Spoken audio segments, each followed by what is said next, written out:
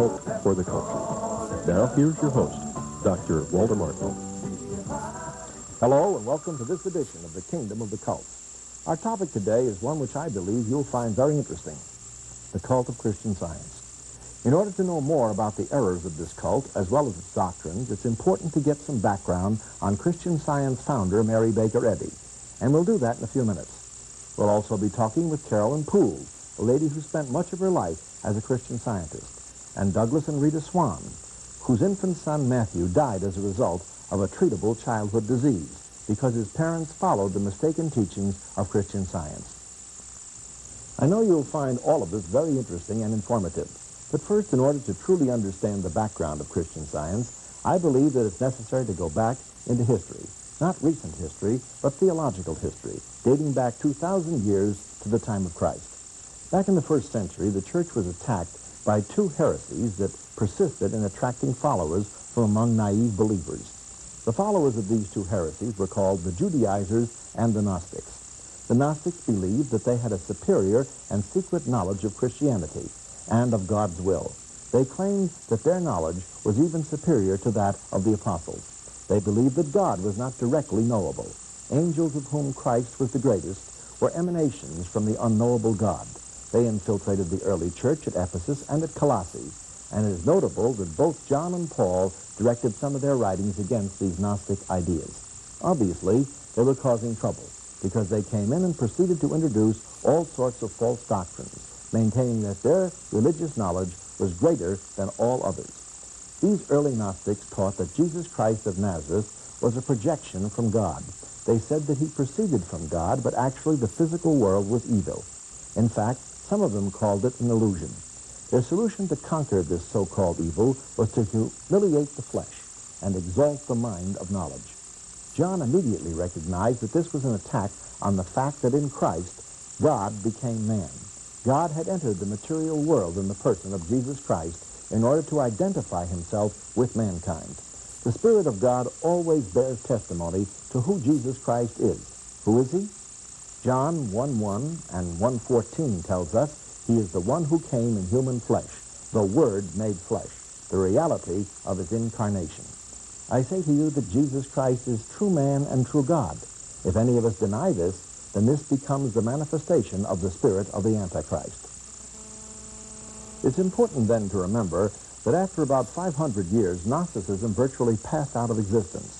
For almost 13 centuries, Gnosticism was obscure and almost unknown until 1875, when a book entitled Science and Health with Key to the Scriptures was published by Mary Baker Eddy. In that book, Mrs. Eddy coined her scientific statement of being, and I quote, "There is no life, truth, intelligence, or substance in matter, but all is infinite mind and its infinite manifestation, for God is all and in all." Close quote. With one sweep of her pen, Mrs. Eddy breathed new life and popularity into the cult of Gnosticism. And thus Christian Science was born. Most of these contemporary metaphysical cults, including unity, divine science, religious science, New Thought, and others, sprang from the same doctrine that Mrs. Eddy put forth back in the 19th century, which is essentially Hinduism. They all say that God is not a personal being, and that we all share part of God's nature. Another misguided doctrine that these mind science cults have in common is that they don't believe in the doctrine of the Holy Trinity, or that it is in any way biblical. In fact, Mrs. Eddy took it one step further by stating that any Christian who believed the first commandment was a monotheist and thus should deny that Jesus was God. The unity cult holds the same view. Another connection that these cults have with each other is that they are all tied up in some way with the concept of divine healing as a metaphysical law. Matter is an illusion for most of them. Mrs. Eddy taught this, and it is a false idea in the mind. I find this statement ironic because despite this belief, Christian scientists seem to spend their time feeding and clothing an illusion. They all seem to die just like everyone else. In fact, the death rate is still one per person, and Christian scientists are still making it. None of these cults believe that Jesus Christ is the eternal God in human form. Mrs. Eddy called him, and I quote, principle. She defined the Trinity as life, truth, and love. None of these cults, including Christian Science, believes in a personal God. Instead, they state that within each of us is the Christ idea. Jesus Christ is not God. He is a projection of God. They believed that Jesus possessed more of this Christ principle than we do, and therefore he was the supreme example of the Christ. It's important to understand here that they do not believe that Jesus was the Christ. Mrs. Eddy stated it this way, quote, "The spiritual Christ was infallible. Jesus, as material manhood, was not Christ," close quote. Personally, I don't think we could ask for a statement from Mrs. Eddy that was any more clear than that. As you may know, the Bible clearly refutes Mrs. Eddy on this point. In the book of Matthew, chapter 16, verse 16, the Apostle Peter refers to our Lord as, quote, "the Christ, the Son of the living God," close quote. Verse 17 in this passage says, "And Jesus answered and said to him, Blessed are you, Simon Bar-Jonah, because flesh and blood did not reveal this to you, but my Father which is in heaven." I submit to you that this verse is proof that flesh and blood do exist, and that the material world exists too. This was God's opinion, not Peter's, not mine. It's also very clear that Mrs. Eddy and all of the Gnostics who preceded her were not great students of Scripture. If they had been, they wouldn't have made the mistakes they did. Interpreting the Scripture is important. They made many, many mistakes. 1 John chapter 2, verse 22 and 23 says, "Who is a liar but he that denies that Jesus is the Christ? He is the Antichrist that denies the Father and the Son. Whosoever denies the Son, the same does not have the Father, but he that acknowledges the Son has the Father also," close quote. Although Scripture completely refutes their beliefs, we should not take these Gnostic cults lightly. Unfortunately, many of them are growing rapidly today. The core of this spiritual deceit is the denial of the deity of Jesus Christ. When you talk to these people and confront them on that point, their typical answer is, well, this is a new way of looking at it, or this is a new interpretation of it. I say to you that it's not true, and it's not new. It's just plain evil. It is a perversion of the truth of the gospel. All Gnostics agree on their basic terms. So they published a dictionary at the Unity School of Christianity in Missouri a few years ago called the Metaphysical Bible Dictionary, which lays out many of these terms. In that dictionary, they have redefined every conceivable term found in our Bible. For example, they define atonement as at one-ment. All they did was hyphenate the word. They define Adam as a-dam, an obstruction to thought. And resurrection is defined as spiritualization of thought. If you don't know what they are really saying when they use Christian terminology in their discussions with you, I guarantee you'll be confused and won't know where they're coming from. Other cults are guilty of this too. I believe this is just another satanic lie to trick gullible people, if he can, into believing these cult structures that they are basically harmless and just another brand of Christianity. It's important that if you wish to witness to cultists like this, you define your terminology before you start talking about doctrines. Because if you don't, you certainly won't get anywhere. I'll be back later with some more comments about this cult for the cultured Christian Science. But first, let's get some additional background information on the founder of this cult, Mary Baker Eddy. Our correspondent, Regina Sippel, reports from Boston, home of the Mother Church of Christian Science. Behind me are the headquarters of the Christian Science Church in Boston. The founder, Mary Baker Eddy, had the first building built in 1894. 12 years later, the Mother Church extension was added. Today's church complex consists of 13 acres, including a modern 25-story administration building, which was completed in 1972 at a cost of approximately $83 million. Mary Baker was born in 1821 and raised in a strict Congregationalist home in rural New Hampshire. As a young woman, she was frail and suffered much from what appear to have been nervous disorders and hysteria, according to church historian Kenneth Scott Latourette. Ill health reportedly led her to experiment with homeopathic remedies, hypnosis, and the mind cure techniques of a New England charismatic healer, Phineas Parkhurst Quimby. How much Mrs. Eddy's theology was influenced by Quimby is still being debated today. Quimby's followers, however, are credited with starting the New Thought, Unity, and Positive Thinking movements. Mary Baker was married 3 times. In 1866, she sustained serious injuries after a fall and claimed that she was miraculously healed through discovering the divine laws of life. She believed that the root of all sickness is fear and error.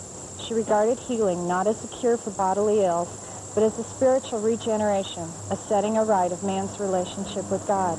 In 1875, she wrote Science and Health, which is today called Science and Health with Key to the Scriptures. It is described as a textbook, and passages are read at every Christian Science service, along with passages from the Bible.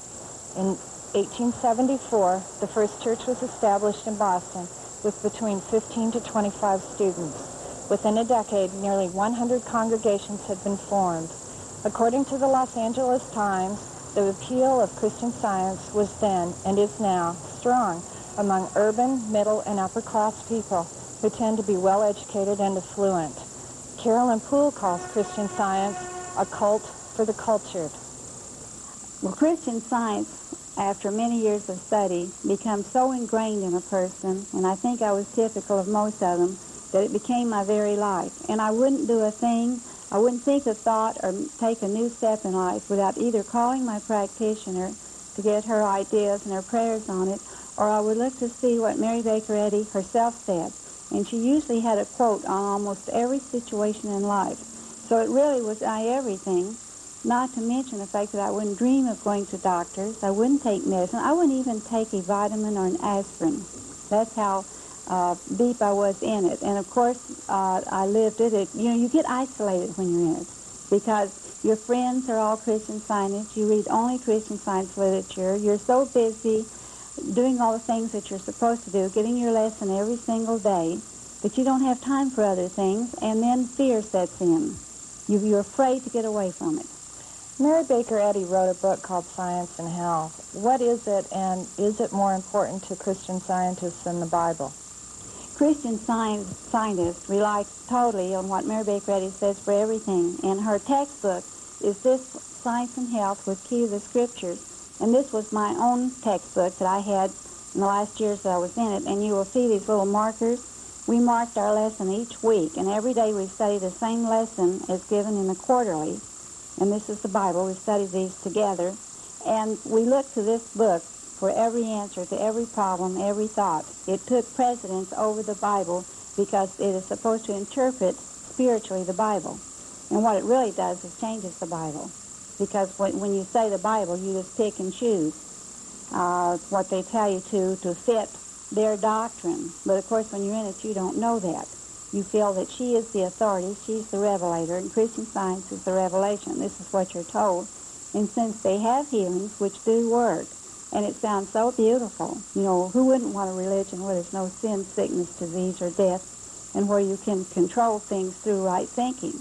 It sounds beautiful, but what you don't know is that it's a complete denial of Jesus Christ. Who does the healing? Well, now we're getting into a touchy thing. We have to just name what it could be. It could be Satan, because we know that he's the angel of light who deceives people. There's always the possibility that God himself in his sovereignty will reach down to help someone to keep them from dying before they go to eternal damnation. But I do think there's a cutoff date on that, incidentally, or it could be psychological, psychosomatic, hallucination. But I do claim and believe with them that many of the healings are real. Could you tell us in a few sentences the basic beliefs of Christian Science? Yes, I can. If you'll just remember that in Christian Science, all is mind. God is mind, spirit, and man is made in his image and likeness, and the real man is spiritual and eternal. And this matter, now matter is Mrs. Eddy's term to mean mortal mind, anything in this world that you can see or touch or feel or experience, she calls matter, and it's the unreal and temporal.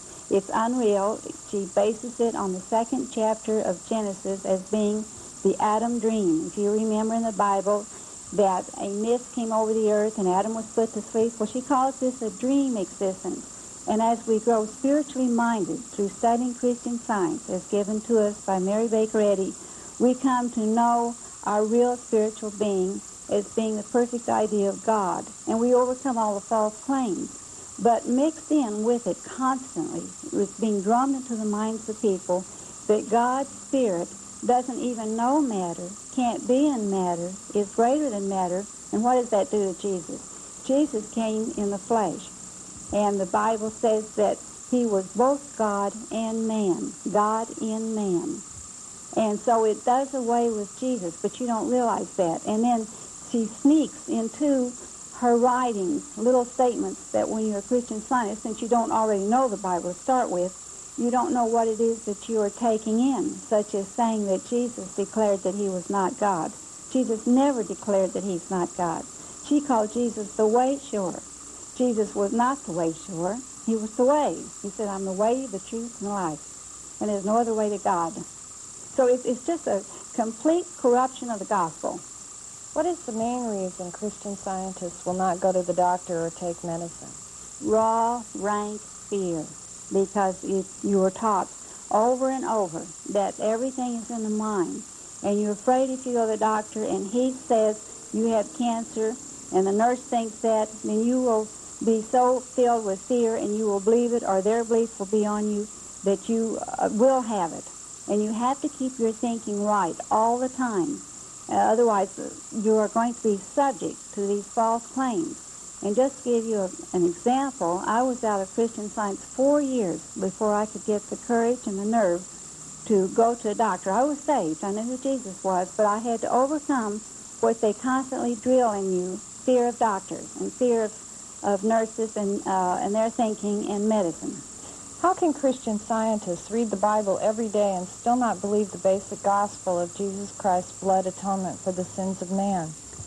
Christian Scientists can read the Bible every day and still not see the truth, because Mary Baker Eddy picks and chooses just what she wants out of the Bible. She sometimes leaves the name Jesus out when she quotes him, such as, believe, blank, blank, blank, and thou shalt be saved. That's in a Science and Health. And the important thing in the Bible says, believe in Jesus Christ, and thou shalt be saved. And so when you read your lesson every day, you're reading correlative passages that go with the Science and Health that back up Christian Science. And she leaves out what it would be the gospel. So when you get through with her spiritual interpretation, in which she twists things, as an example, it is in the Bible that God is spirit, and we worship him in spirit and in truth, as the Bible says. But when you're in Christian Science, what happens is you spiritualize everything. You leave the flesh out. And she also changes the meaning of words with her own definitions. For instance, here's a good one, atonement. When I was a Christian Scientist, I could not have told you, if you had offered me $1 million, what the word atonement really meant. She said it means at one meant with God. I didn't know it had anything to do with the blood shed of Jesus Christ for our sins. Why are Christian Scientists among the hardest people to reach with the truth? First place, because of fear. They're afraid of everybody's thinking. So they are taught to be secretive, to not let people know what they're doing or even where they're going. And so they hide themselves away from the mortal mind claims of this world. They read their own literature. They have their own nursing homes. They have their own reading rooms, which would be the equivalent, say, of a bookstore where they go to. They're so busy with their church work and each day getting their lessons, and they are also told that they are not to read unauthorized literature. Now, that's censorship, and that's dangerous. And where they are not being true to themselves is that they call themselves students. If you ask a Christian Scientist, sometimes they'll say to you, if you ask them, what religion are you? They might say, I'm a student of Christian Science. Now, a student is somebody supposed to study, and they call it a science. And anything that's a science should be able to be compared with other things. But no, they can't do that. They're afraid to read anything that's critical of Mary Baker Eddy. And we know for a fact that there are some excellent books that tell the true story of Mary Baker Eddy's life. One of them's written by Francis Edwin Bacon, and that book was kept off the shelves for years. It's a biography of the virginal mind, Mary Baker Eddy. There's another one by Mill Mine, which they highly criticize, written during her lifetime, highly researched, but instead they read the books about her life, which are authorized by their own writers, and they take the same stories of her life. They don't lie in the books about her, and I will say that. But they take the story and they glorify her. No matter what she did, it was okay. They changed it around. And then some things they don't tell, like the fact that she took morphine. That's well documented for illnesses that she had. And they don't tell that. They don't emphasize or tell the fact that in her younger years, when she lived in these boarding homes, that she would go into seances. And Christian Science, that's spiritualism, as you know, and Christian Science forbids spiritualism. Christian Science forbids hypnosis. But they don't tell you about the fact that she studied under Phineas P. Quimby, who got his start as a hypnotist.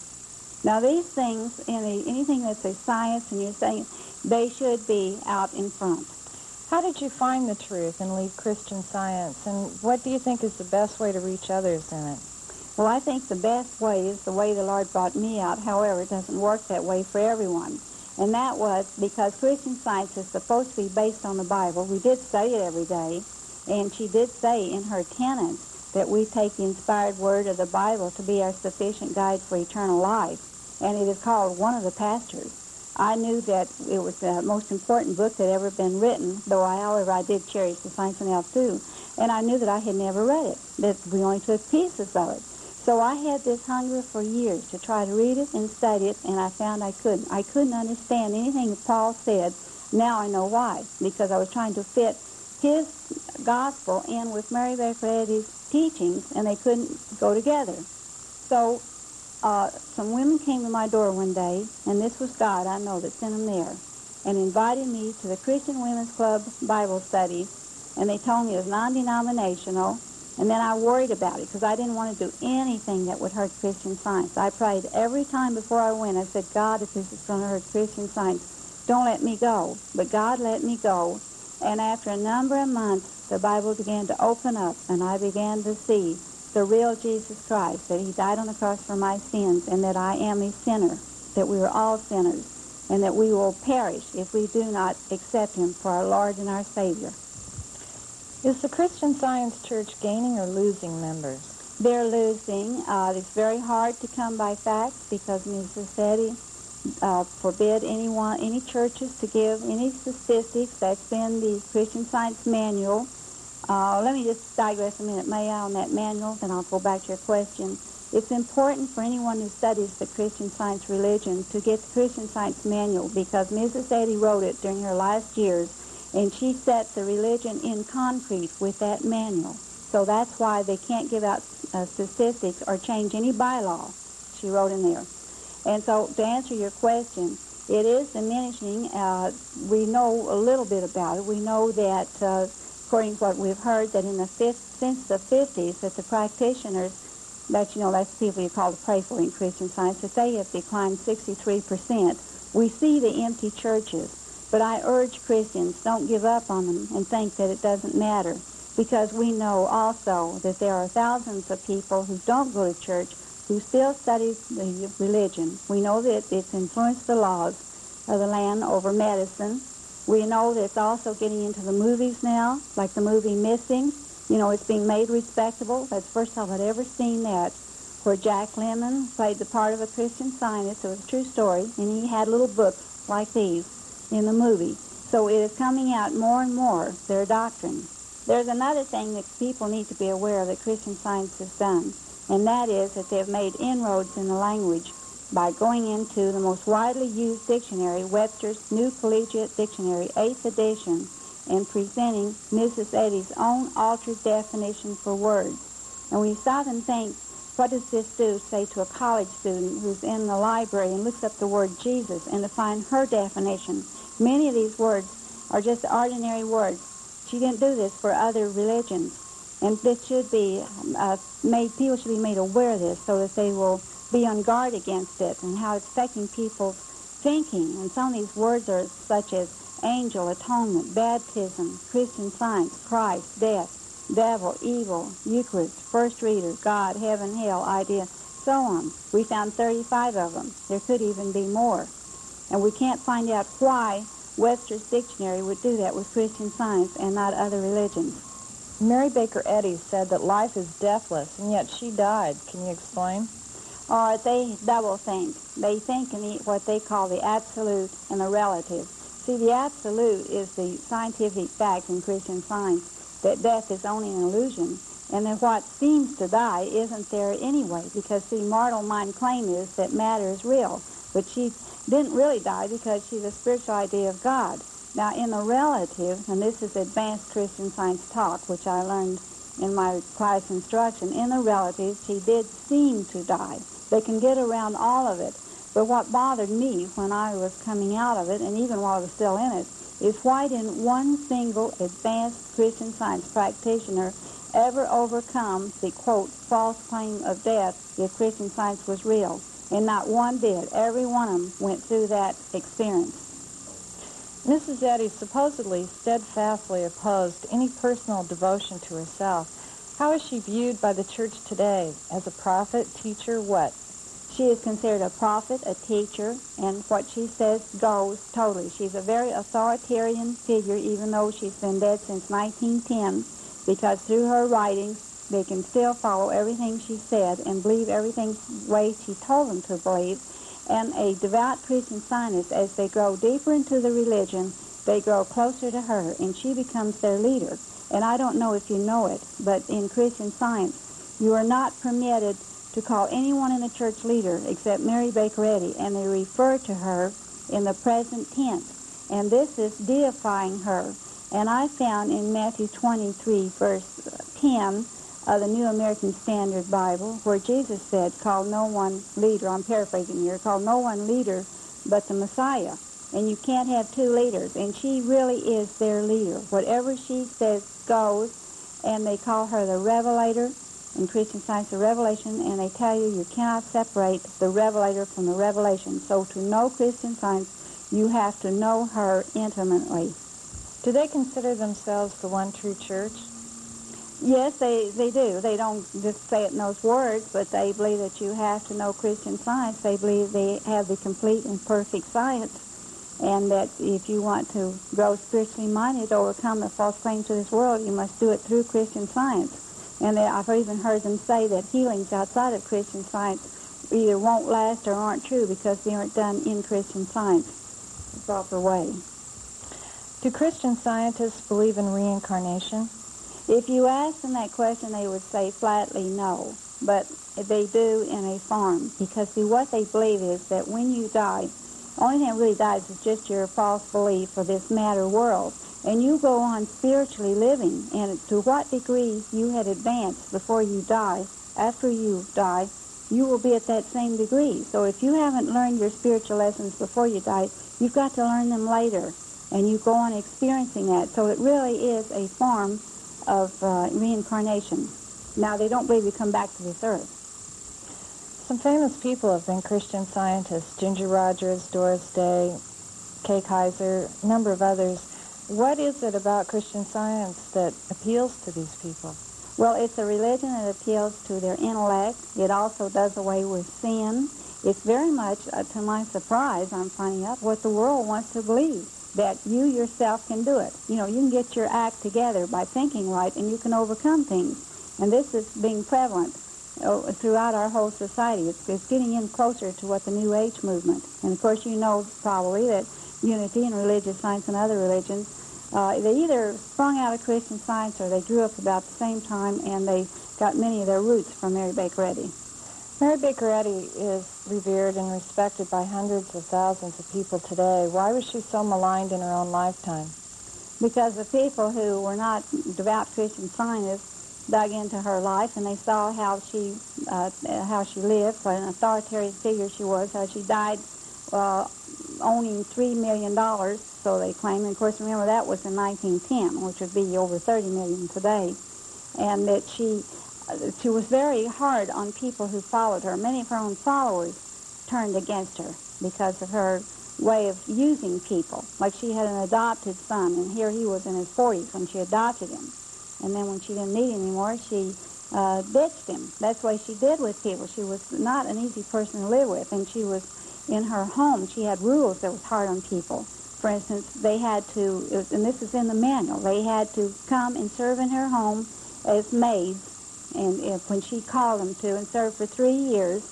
And then she was demanding everything had to run right on schedule, and she is reported that she was had the in-case meals. That is, she'd have 2 meals cooked for the evening in case she didn't like one, By the way, I kind of like to do that myself when I go to some restaurants, but I haven't been able to afford that kind of a trick. And that whenever she would go for a drive, the maids would dust things, and if she found anything an inch away from where it originally was, that she would hit the ceiling. So one of her followers found that he could put a little marker under that object so it would be there. But she was just really hard on people, and as I said, very dogmatic and unfair. No one knows for sure how many members the church has today because that information isn't given to the public. Current estimates from both inside and outside the church range from 91,000 to about 200,000. According to published reports, church membership has been declining steadily since the early 1960s. Reading rooms and Christian Science practitioners are listed in the Pulitzer Prize-winning Christian Science Monitor, which is published monthly by the church here in Boston. Worldwide, there are about 3,000 branch churches in 57 countries and just under 4,000 officially listed practitioners, down more than 63% from the 11,000 practitioners listed during the early 1950s. Reading rooms, which are open to the public and supply approved reading materials, have decreased worldwide from 2,700 in 1978 to less than 2,500 today. The current market value of the church's liquid assets is estimated to be around $170 million.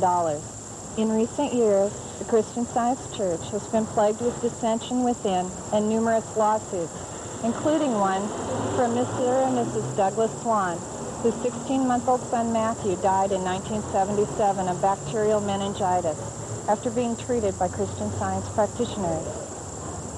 Recently, the Swans talked to us about their difficult experience.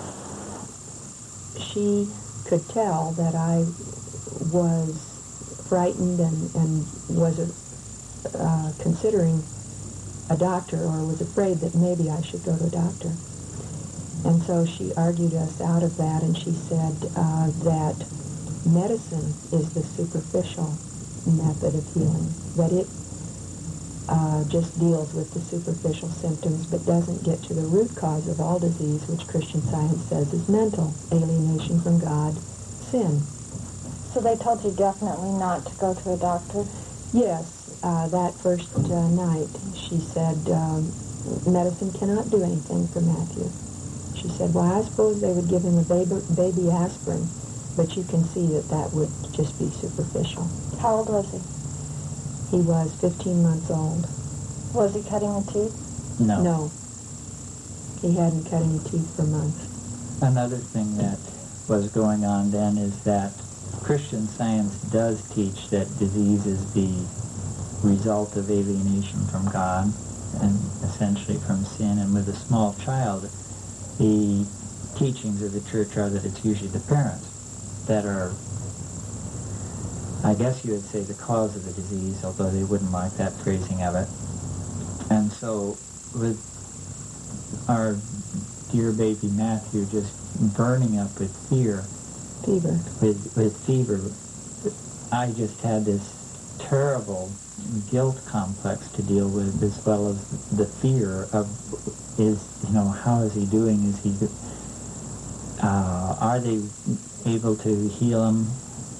What is going to happen to him? And thinking that it must be something that I'm doing wrong.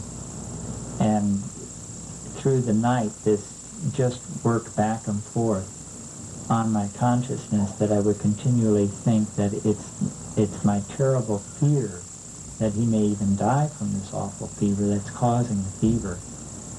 And yet I wasn't supposed to be fearful, because Christian Science is going to heal it by bringing me back into tune with God. I do want to emphasize, the press has called Christian Science a catch-22, and I sure think that's a good phrase for it. They just don't give you a leg to stand on. You have no rational basis for evaluating the seriousness of the illness. We couldn't even use a fever thermometer. Any material means to evaluate disease is against the religion. A medical diagnosis is against the religion. Any material means to relieve pain is against the religion. You couldn't even give him a cold bath to bring down his temperature. Christian Science is opposed to more than drugs because of its Gnostic, Platonic philosophy, its radical rejection of matter. You cannot use anything material to heal disease or even to relieve pain. And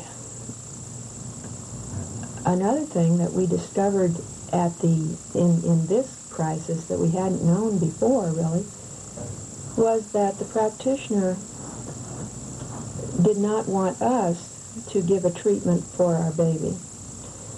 She said that Matthew would get confused if there were more than one person addressing his thought. Christian Science treatment or prayer is not a petition to God. It's an argument addressed to the sick person.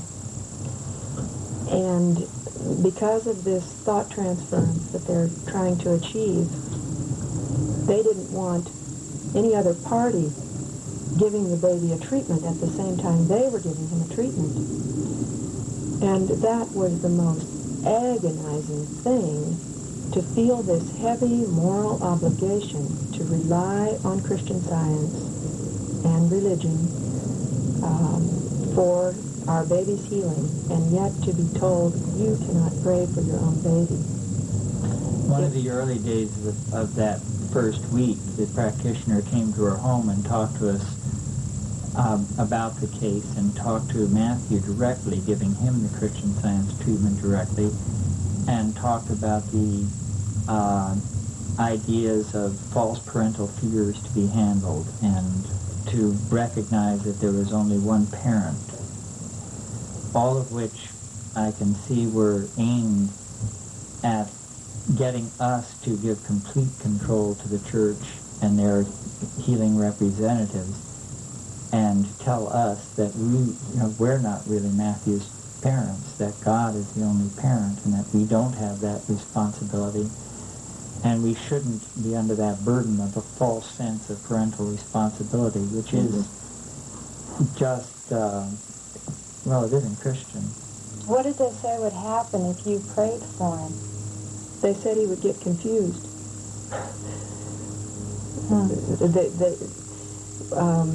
When she came to the house on Monday, he became desperately ill on Saturday, and she finally came on Monday morning. She gave him a treatment out loud, and that was the first time we had ever heard our practitioners give treatments.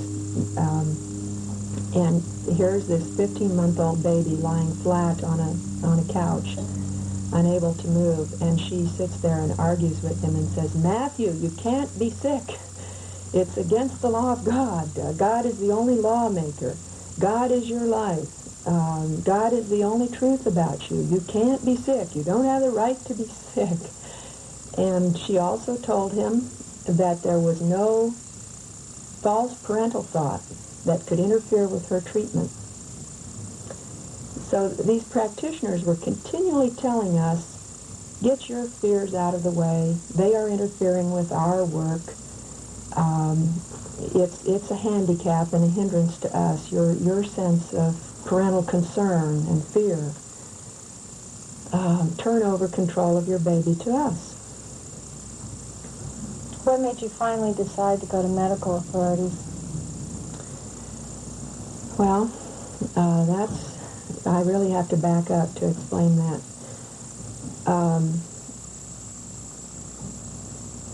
Matthew had this very stiff spine and very stiff back, of course, about a week into the illness. And the practitioner thought that he was paralyzed, and she was giving us lots of references to read about paralysis, what Mrs. Eddy has to say about paralysis. About the 10th night, he began screaming in pain sporadically, and we could not stand it anymore. Up until that time, he had not cried out in actual pain. And we determined that we would go to a doctor at that point. We called her to dismiss her because in Christian Science you have to make a choice between the religion and a doctor. You cannot have both. You cannot have the support of your church if you choose to go to the doctor. So we called her and told her that we had decided to go to the doctor. And she was very negative about it. She, I would say, harassed us and terrorized us. She told us we would have a long, hard road back to Christian Science if we went to a doctor.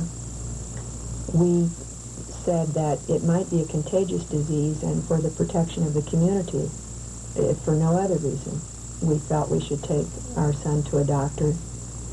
If we could get Rita Swan out of the way with her negative depression about her baby's condition, then the practitioner's metaphysical work would be effective. So we called for a Christian Science nurse. These nurses are called nurses, but they are trained by the church. They are not medically trained at all. And they have to stick to the same rules of Christian Science, that you can't use anything material to relieve pain or heal disease. What's the difference between a practitioner and a nurse? They will feed the patients and bathe them and help them get around.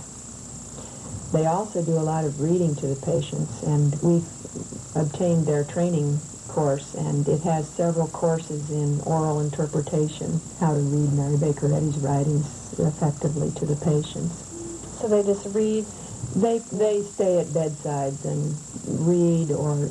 Even to a 15-month-old? Yes, I'm sure. But bathing and feeding, that's all I can think of that they would be allowed to do. Then what happened? Well, the practitioner also, that morning, when we expressed this concern about being obedient to the law, because Mrs. Eddy does say that Christian Scientists are the most law-abiding people on earth, the practitioner said that it had never occurred in her thinking to treat the idea of contagion, and she was sure it was not contagious. So she again told us, in fact, not to do what we wanted to do. Did it turn out to be contagious? It was a non-contagious form of meningitis, but a reportable form. So we were in violation of the law because of her counsel. Late that same day, the terrible stiffness in Matthew's back disappeared. And it was a very mysterious, sudden disappearance. And Christian Scientists are so superstitious since they don't have any information about the body. And so the practitioner, when she heard that, she was absolutely convinced that she had healed a case of paralysis, and that this was her big reward for keeping us away from the doctors. And there was just nothing you could tell her after that point that would impress her that your baby was seriously ill. She was so convinced that she had healed a case of paralysis. And the physicians later explained what that was, and that was when the infection had gone directly to the brain from the spine. We know now that he was screaming that night because the infection was moving from the spine to the brain. And so the practitioner was irrational about the care you needed to get for him? Well, extremely irrational. What I'm trying to point out is that no matter how ghastly or how bizarre the patient's condition is, the practitioners can always interpret it as a sign of progress. One example of that was the next day, Matthew was gnashing his teeth. Having convulsions. Having convulsions and gnashing his teeth. And the practitioner said, well, don't take a negative interpretation of that. You know that could be because he's contemplating some great achievement. He was completely deranged and delirious, and having frequent convulsions. I didn't have medical terminology, but I think they were convulsions. Gnashing his teeth wildly, and that's what she said. She said, why don't you take the positive interpretation of the evidence? Maybe he's gnashing his teeth because he's planning some great achievement. What happened when you eventually took him to the doctor, or what led up to your decision? I'm sorry. We're right there. Yeah. 3 days later, She was still convinced she had healed paralysis, and we were still telling her that our baby had apparently had a nervous breakdown. He just had gone crazy. We couldn't understand it. He couldn't blink his eyes anymore. He couldn't swallow. He couldn't swallow. He couldn't blink his eyes. He was just in terrible condition. Wednesday of that week, the practitioner legalistically weighed this thing about he can't swallow and said, well, the Mother Church does say that if the patient just can't get any nourishment at all, then they could get intravenous feeding. But if the food eventually goes down, then he must be swallowing it. He must be getting nourishment. So no, we couldn't take him to a hospital for that. And then on Thursday, as I told her the same old details of how deranged and delirious he was, she said, well, maybe he's broken a bone in his neck. I remember you said he fell off a bed once, and that's why he's acting so crazy. And she said, well, Christian Scientists are allowed to go to a doctor for setting broken bones. And I think we knew that he had not broken a bone, but it was just like snapping, there was something snapped inside me, and at last there was a way that I could get my baby to a doctor and still be in consonance with the rules of the church. And so we made the decision pretty quickly after she had, in a sense, given us this permission to go to a doctor. We went to the emergency room of a local hospital. I walked in with my baby having convulsions. A doctor met me and said, how long has this child been like this, not responding to anything? And I just looked up at him and I thought, well, how could life be that simple? How could it be that simple that this child is sick, he needs care? Christian Science had made it so complicated. They had told me of all kinds of psychological problems and my fears and my false parental thoughts, and maybe a fight with my dad had caused this. And how could life be that simple, I thought. 6 nurses were surrounding Matthew within a minute. We had been waiting for a Christian Science nurse to come for over 3 days. And immediately I thought, these are the people who care about children.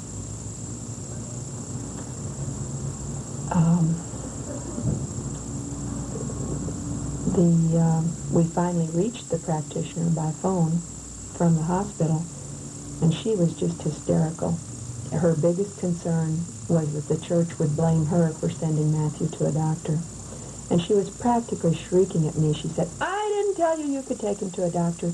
You could have taken him to an x-ray clinic and just had him checked for a broken bone and not told them about the fever and all this other. As if you could do that. As if there were any way under the sun that you could walk in to medically trained people with a baby in that kind of condition. Did you know the diagnosis at this point? Did you tell her over the phone? No. There were so many calls to her back and forth. She asked what the diagnosis was, even though she refused to pray for the baby, and that really upset me.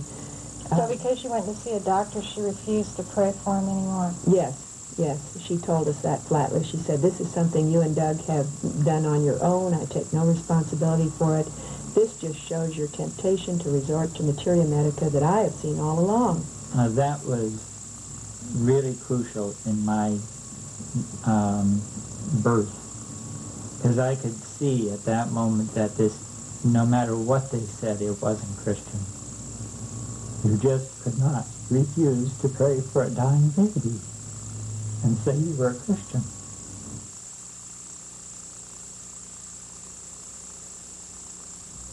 Matthew was eventually taken to a hospital, but for him, it was too late, and he died. The story you've just seen is unfortunately true. After hearing such a heartbreaking story, the question has to be asked, what attracts people to these Gnostic cults in the first place? The sad truth is, ironically, that most of the people involved in them are attracted initially because they have an acute interest in divine healing.